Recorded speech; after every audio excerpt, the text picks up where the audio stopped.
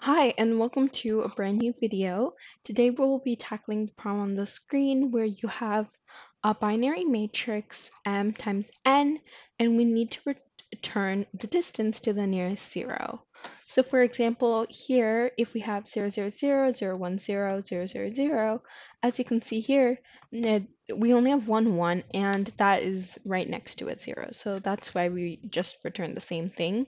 But for something like this, where 1 is actually smushed between two ones, then the distance would be 2 away from a 0. And this is assuming that diagonals don't work.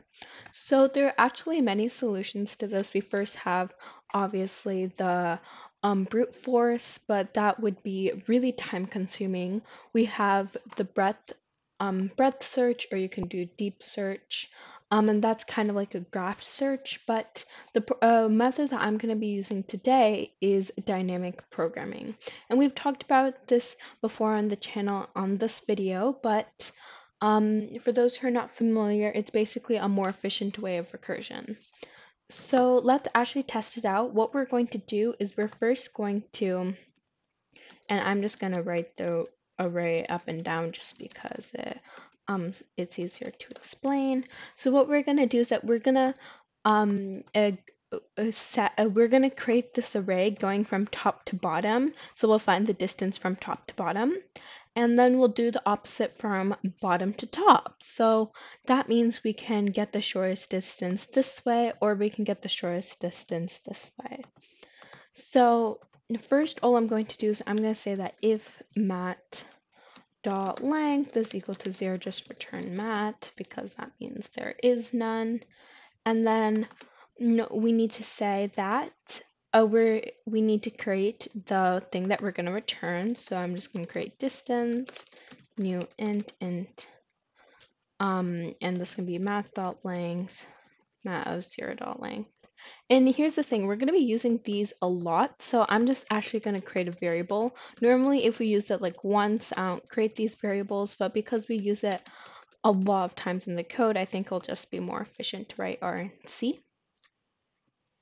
And now that we've created this, we need to just iterate through this array and just set do arrays.fill x to x to, let's say, r times c plus 1.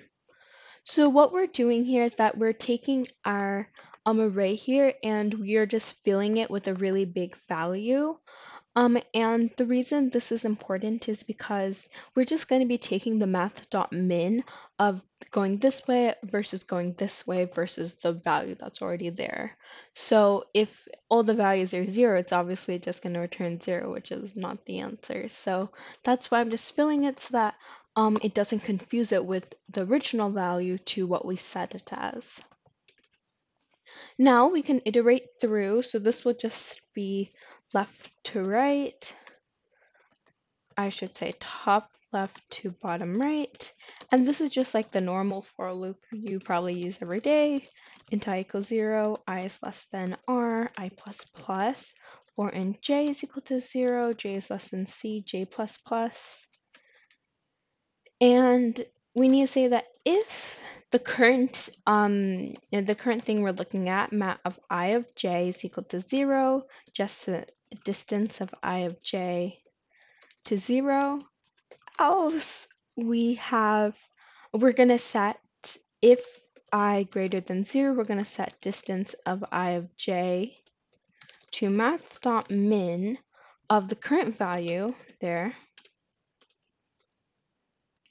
to distance of I minus 1 of j plus 1. So what this will do is that it will take the value to the left of it and plus 1 and see whether the current value is less than that value. And then we just want to do the same thing with the columns. So actually, I'll just copy this, paste this here, and change this -1 to the j column here. The next thing we'd like to do is just go the other way. So I'll just copy this, and this time, Shift Tab for it to make it go backwards in tabs. I'm gonna do bottom right to top left. And we need to change this so that be r, r minus 1, I is greater than or equal to 0, and I minus minus. And you can do the same thing here. C minus 1, j is greater than or equal to 0, j minus minus. And what we're doing here is now that what so over here we set the distance inside this array to be the distance of the one to the left, the distance of the one above it, the min of all three of those. So now all we need to do is just basically do the same thing but in reverse. We don't need this because we already did it in the first one. So I'm just going to remove that just because it'll just take extra time that we don't need. Perfect. I shift tab backwards. And I'm going to, instead of doing I greater than 0, we do I less than R minus 1. We do J less than C minus 1. And here we're just going to change these to plus signs. So it'll see, it'll be checking on the ones in front of it and the ones below it. So basically this just takes, this whole entire program will take one cell and set it to the minimum of its current value, the one to the left, the one to the right, the one to the top, and one to the bottom, and that will just find the shortest distance from zeros if we set zeros to 0 and all the other ones to this really big value. So that's our program. All we need to do left is the return statement, so we return distance. So let's just save our program, and you can see in this notepad over here, I just put in our second example. So let's actually test this out. So you can, so let's see whether this is the answer. So we have 0, 0, 0, 0, 1, 0, 1, 2, 1. So I hope that this was helpful. As you can see here, it was just really simple. Just doing dynamic programming. It's a concept we talked about before, and this wasn't really that hard to understand. But if you do have any questions, let me know in the comments. Otherwise, see you in the next video. Bye.